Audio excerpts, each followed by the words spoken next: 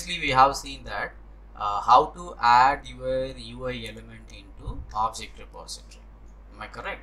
And also you can use that particular object repository, whatever the element you added into your object repository, that you can use in a different within the process. Okay, within this object repository process you can use.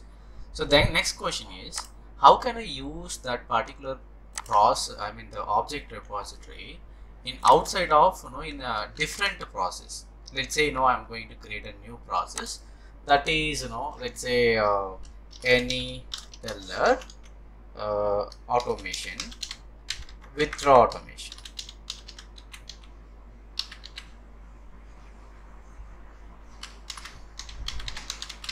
Any teller withdraw automation, and so here paste it and click on create.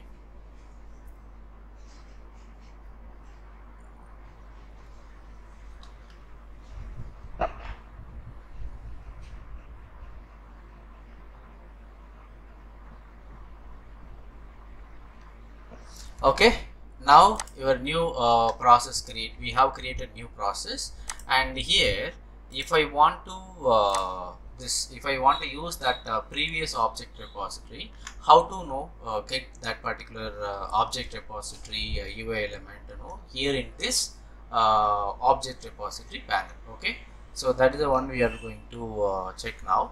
So let's write there is a package corrupted, and it's installing the package.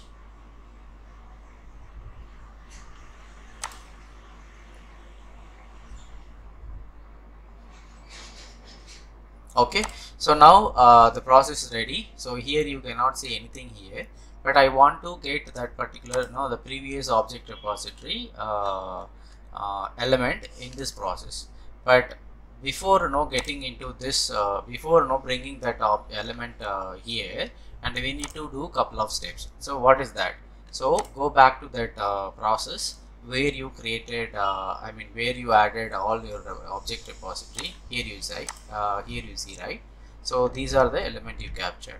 So in order to bring this object repository from one process to another process, first you need to publish your object repository. Okay, so to publish your object repository, it's very simple.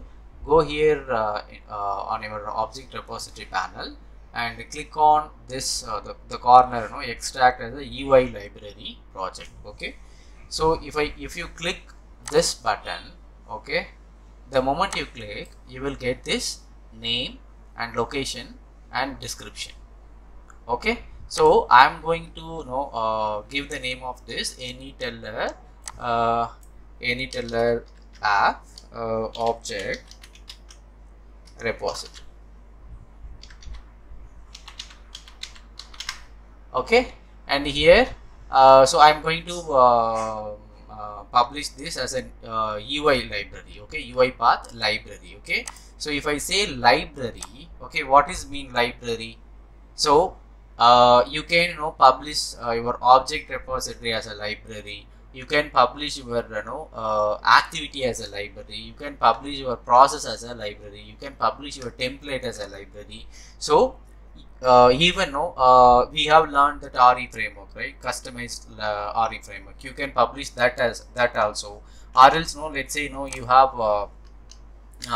have identified something, some calculation on dates, or calculation on numbers or something. Okay, that you can publish as a library, or the flow which you created, that you are thinking that that will help you on many places, that you can publish as a library. Okay, now I am going back to the place where I publish the library. See here, the moment I publish, and here you see, and you will get this L symbol, right? So here you see there is a L symbol to create a library, and so the process we used very often, and here the library, so which you can you can create this library, you can add couple of activity and you can publish it. So the same, so once I publish it as a library, and you will see this icon, and open this, Now I'm opening my library. Okay, so here, and you see all the object repository element is available here. Nothing, there is nothing. Okay, and now I'm going to publish this library. I want to publish this library in order to get that object repository into another process. Okay, and click on publish. Okay, so then there is a package name AnyTeller object repository. Okay, and click on next, and here you see the custom URL where you want to publish your this particular AnyTeller app object repository. So let's say I'm going to create a new folder, and so here in the document, so here I'm going to use new folder, that is object repository.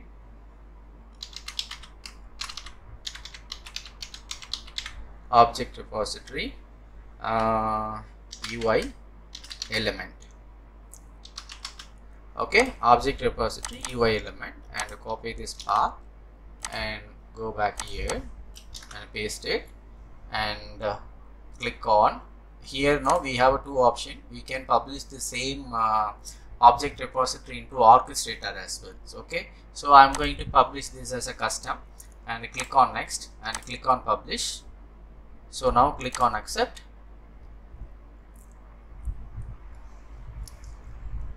Now our library is published now successfully. Okay, so that is located in this folder. If you click on this folder, and you will see here there is a package published NUPKG. Okay, in the object repository element folder, and click on OK. Now go back to your new process, that is AnyTeller withdraw automation, right?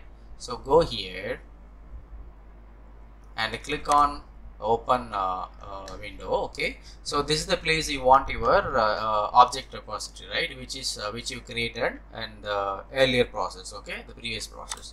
Now go to this object repository panel and right click on the UI libraries and click on the manage packages. Okay, the moment you click on the manage packages, you will get this window, manage package window. So these are the this is the place now you will you used to download your packages, right?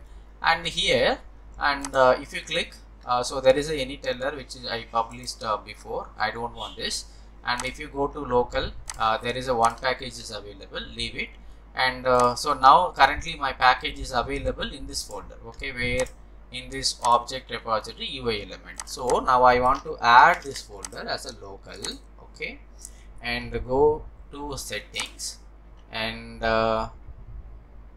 so here there is a local. Okay, here click on new, and here enter your URL of this, and the name, the package name, new package source.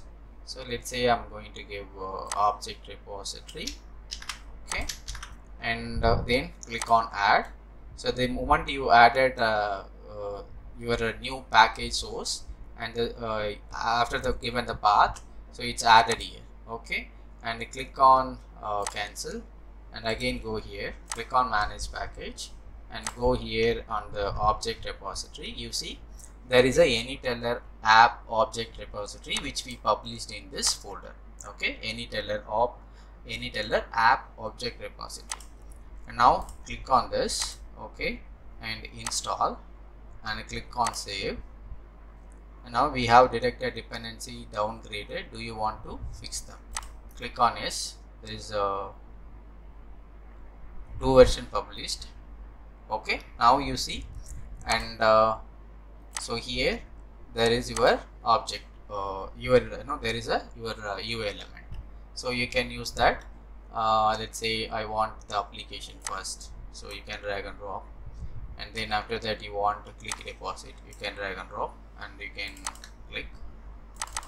Okay, then if you want type into, you can go and click on type into. So this is how we need to reuse our your object repository from one process to another process. So the first step is you need to capture all your UI element and store it into object repository, then publish your object repository as a library, then that library publish publish the project and as a new pkg, then go and create a new process, and there right click on this UI library, click on manage packages, and give the location of your new package and install it, and that's it. You will get all your repository. So whenever there is no change, let's say here you have a any tailor object repository, right? So you can capture this here also, for you can add a new a library, new UI element, or else you can add it with this previous object repository process. You can publish the same way, and you can get the latest version. Okay, this is how we can reuse our object repository.